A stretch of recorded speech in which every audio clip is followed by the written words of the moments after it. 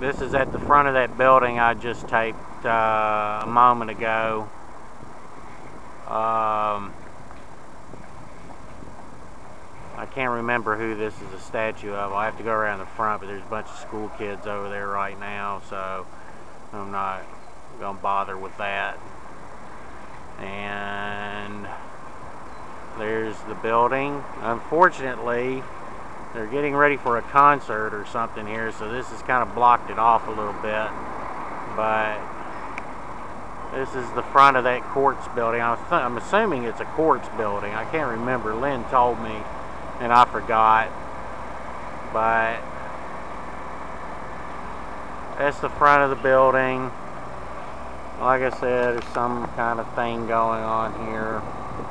And over here, that's what I'll call the